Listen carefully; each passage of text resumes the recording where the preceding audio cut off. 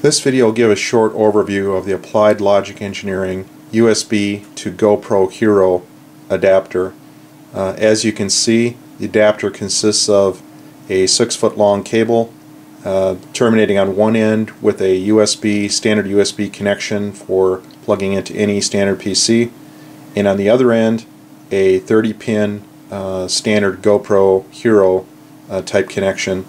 All the active electronics are housed in the USB side of the connection, and essentially this is the only hardware component that's necessary for connecting the PC to the GoPro Hero camera. To get started with the connection, you simply connect the USB side of the cable directly to any available USB port on your computer, and once that's done, the driver will automatically load if you're using Windows XP, Windows Vista, or Windows 7.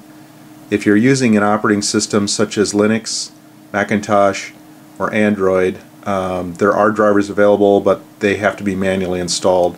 The Windows drivers will automatically install based on Windows recognizing the adapter when it's plugged in.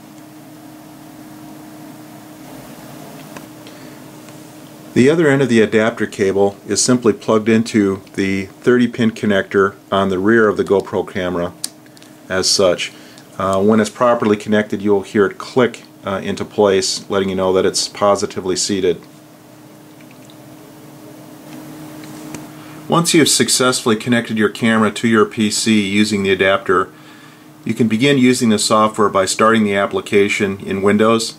When you do that, this is the initial screen that will be presented, and as you can see, there's a number of things that are presented. In the upper left corner is the COM port selection that's being used for communication with the GoPro camera. The software will automatically select the correct COM port and will connect to the camera without any intervention. However, there is a manual override that you can use if you're using multiple adapters on the same PC, in which you would have to manually configure which COM port was being used by each adapter. On the right hand upper portion of the screen, you'll see two buttons for manual control, and as you can see, if I click on power the camera on manually, you'll hear 3 beeps when the camera turns on, and at this point it is powered up and will either begin recording video or taking snapshots depending on how the camera is configured. Similarly, if I want to manually control the power to the camera being turned off, I can click on the power camera off button. You'll hear a series of beeps indicating that the camera has powered off.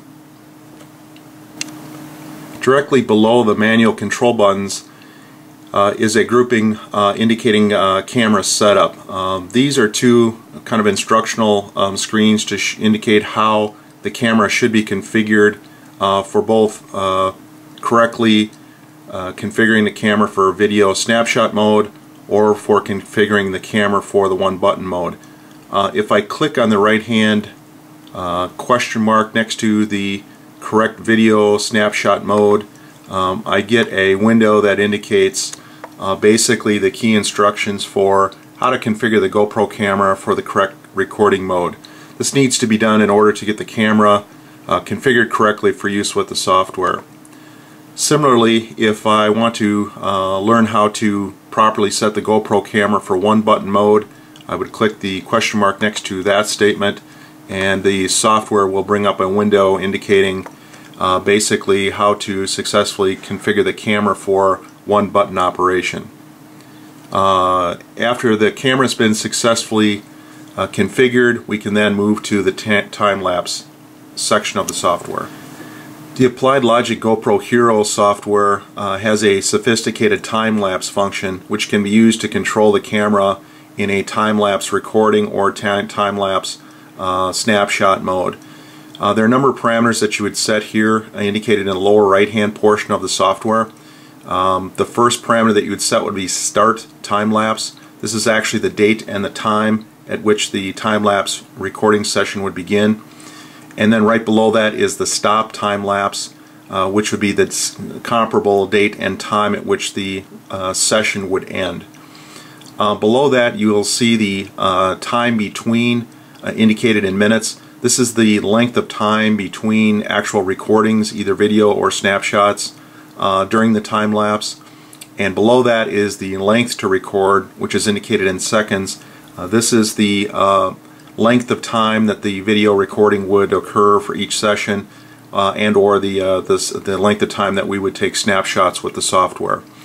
As you can see here, we have the software configured for beginning the time-lapse session at 10:45:53 a.m.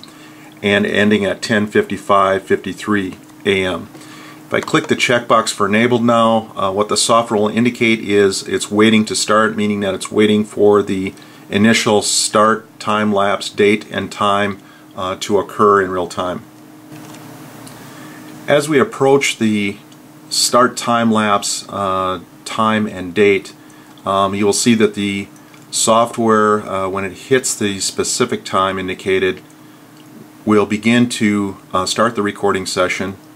As you can see, the indicated have gone to recording, the camera has turned on, and you can see the progress bars on the lower part of the screen. So there's the first 10-second record that we've made in video.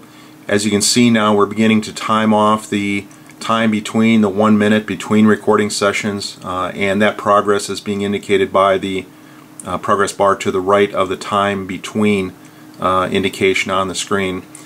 When we have hit 1 minute here, the time-lapse software will begin recording the next 10-second length of video recording, and this process will continue to repeat for the duration until we reach the stop time-lapse date and time. As you can see here, as we approach the end of the 1 minute session for the time between,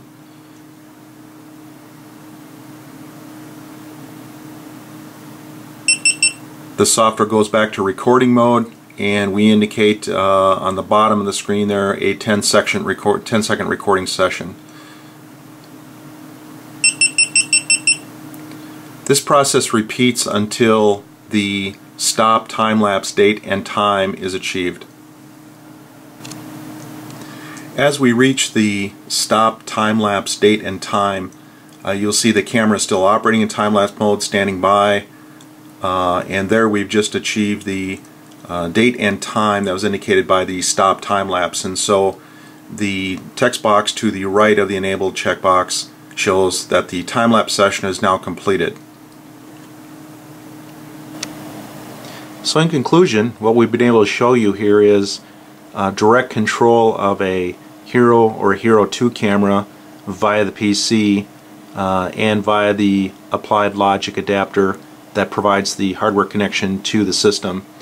As we've mentioned before, the adapter can certainly be used for custom software development. There are no DLLs or no ActiveX objects required.